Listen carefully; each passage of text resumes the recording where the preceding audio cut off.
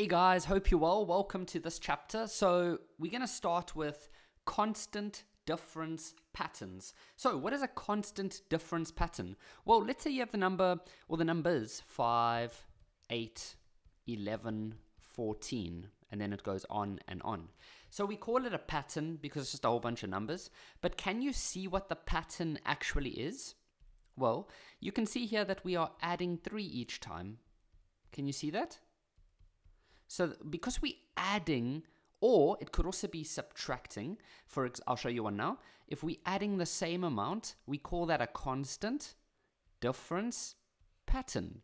So let's say, for example, we have 20, oh, that's a different color, 20, 18, 16, 14, and so on. Well, now what's happening is we are subtracting 2. Can you see that? We are subtracting 2 each time.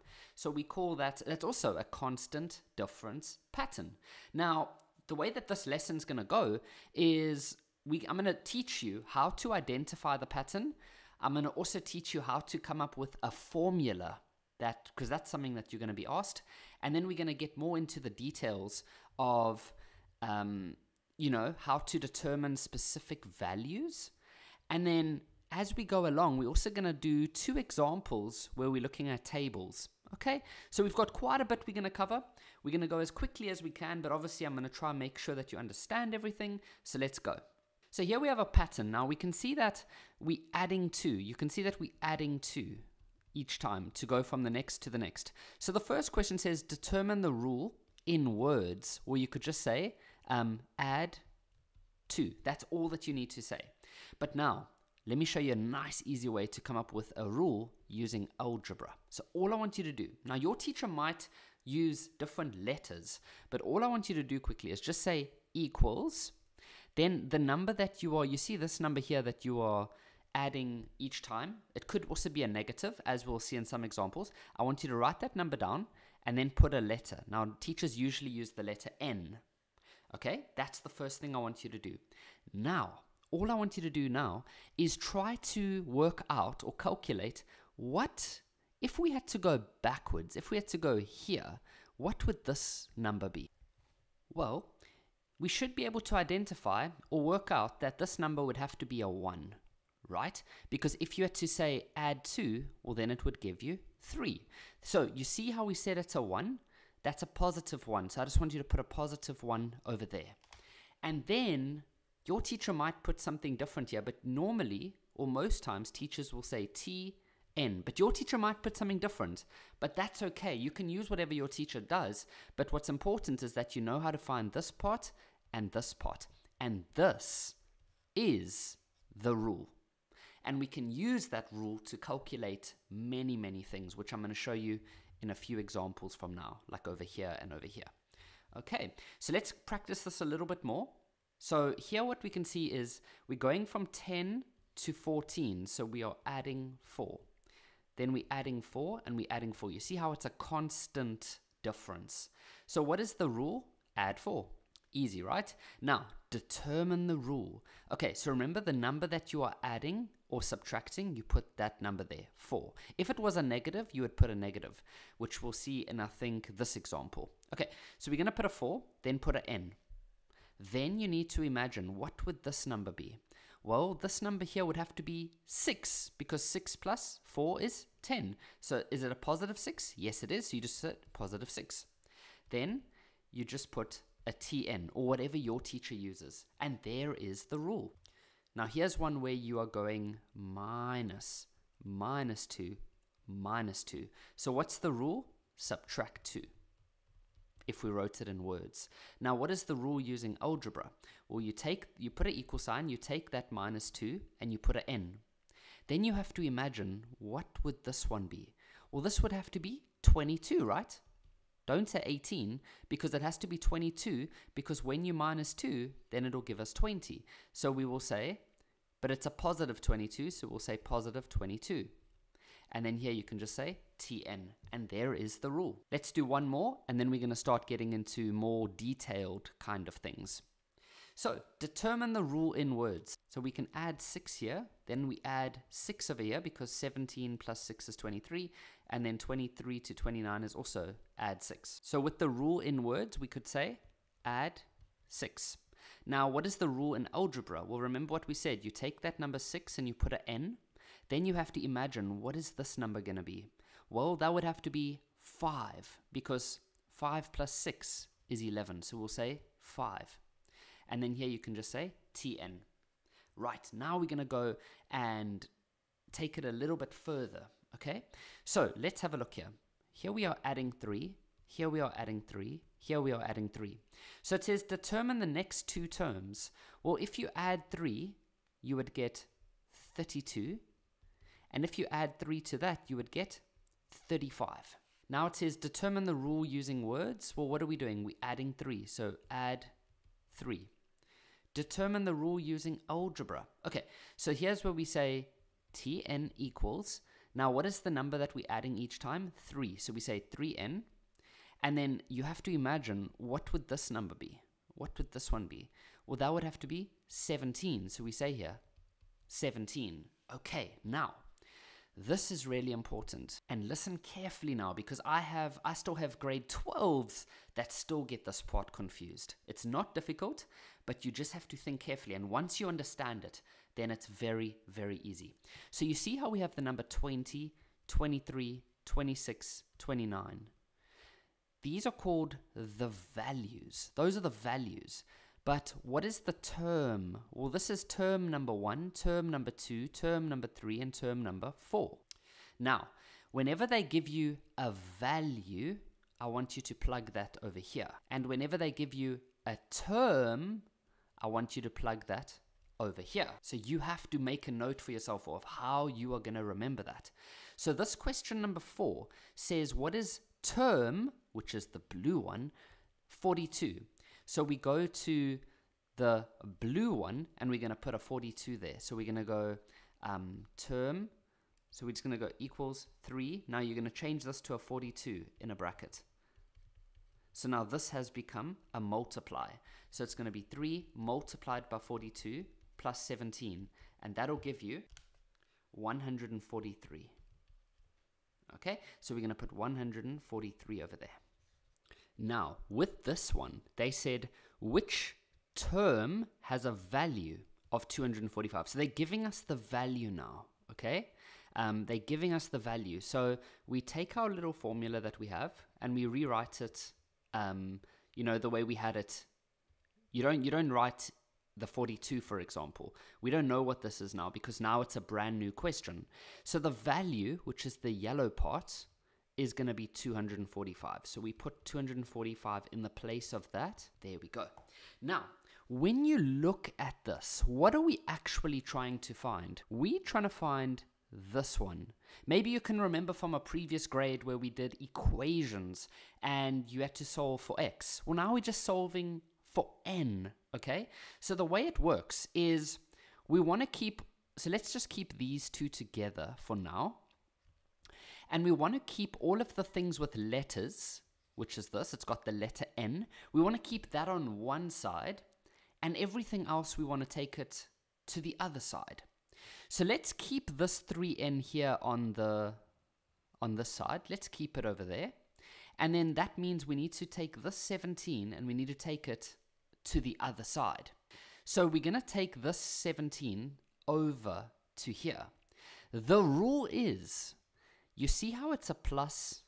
When it crosses this sign over here, the equal sign, then this symbol has to switch to a negative. If it was a negative, then it would switch to a positive. So we're going to say 2, 4, 5, and now we're going to say minus 17. You see how we took it to the other side, and then we changed it to a minus, and then we have that. And so if you minus those two numbers, you end up with 228, like that. Okay, I'm just going to write it up here because I'm running out of space. Now, the next thing we need to do is we need to get rid of this 3. The way you do that is you divide by 3 here so that those cancel. But what you do on the one side, you have to do on the other side. So now we have n And on the other side, if you divide those, you get 76. So that is the answer. Which term? Term number 76. Okay, it might still be feeling a bit weird, but luckily we still have another 2 more of those to practice. So here, let's try this one now. So here we can see that we are adding 5, adding 5, adding 5, adding 5, adding 5. So it says write down the next 2 terms. Well, if you add 5 to 31, you would end up with 36. And if you add 5 to 36, you would end up with 41. Now it says find a rule using words. Well, here you can just say add 5. Technically, if they say words, we could say add 5 like that.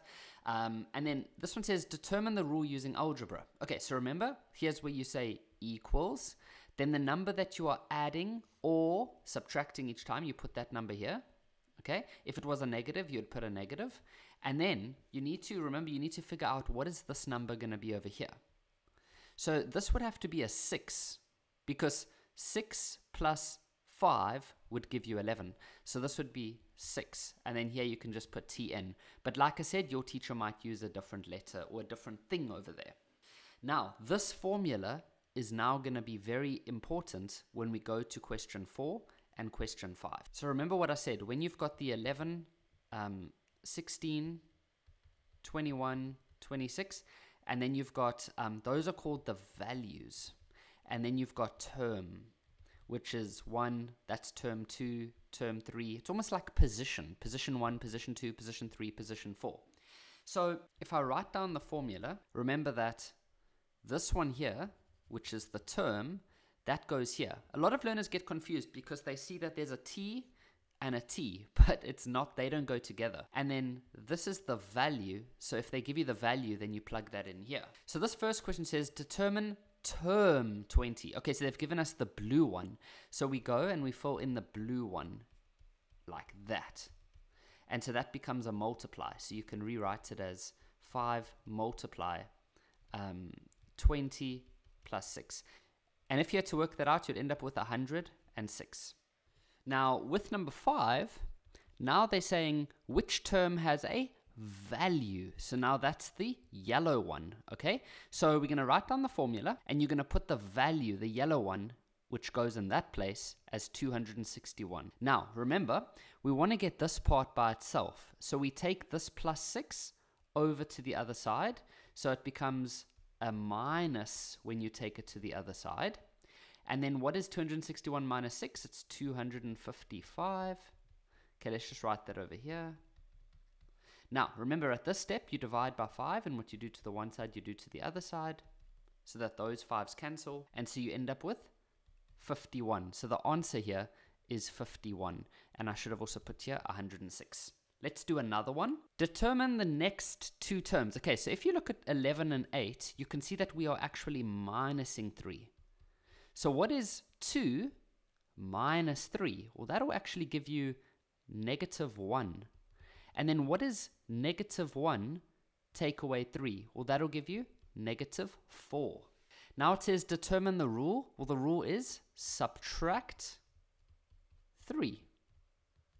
Now it says find the rule using algebra. Okay, so remember you say Tn equals. Now what are we doing here? We're minusing 3. So you put a minus 3 and then you put the n. Then remember you need to try to figure out what is this number over here. If we had to have a number here, what would it be? Well, it would be 14. Why? Because 14 minus 3 would be 11. So it's 14 like that. Now remember that the 11, the 8, the 5, the 2, those are the values. And then the term is, well, that would be term number 1, term number 2, term number 3, term number 4.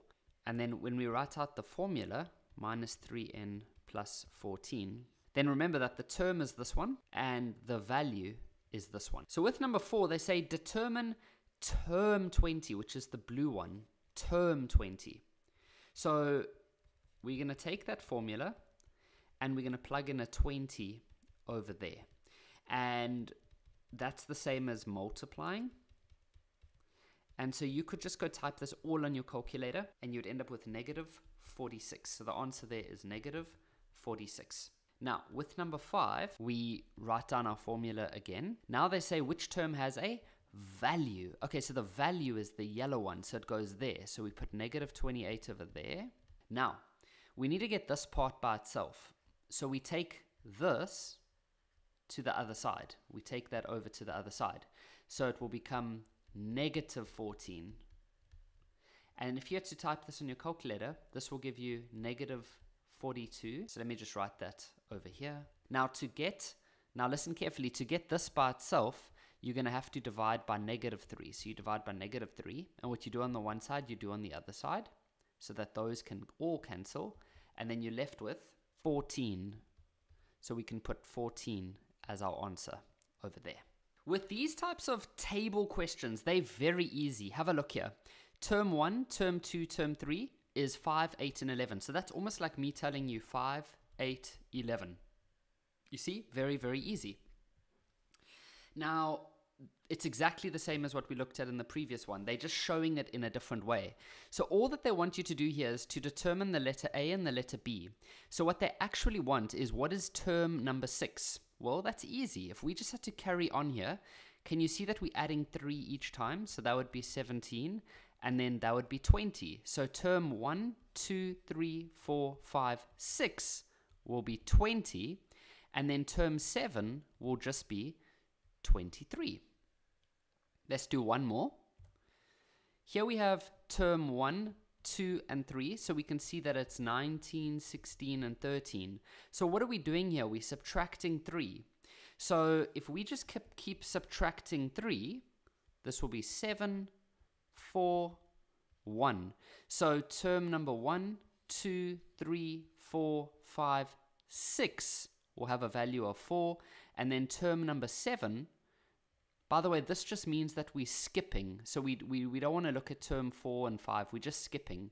And then this term 7 would be 4, 5, 6, 7. It would be this one over here, which is a 1. So the answer is 4 and 1.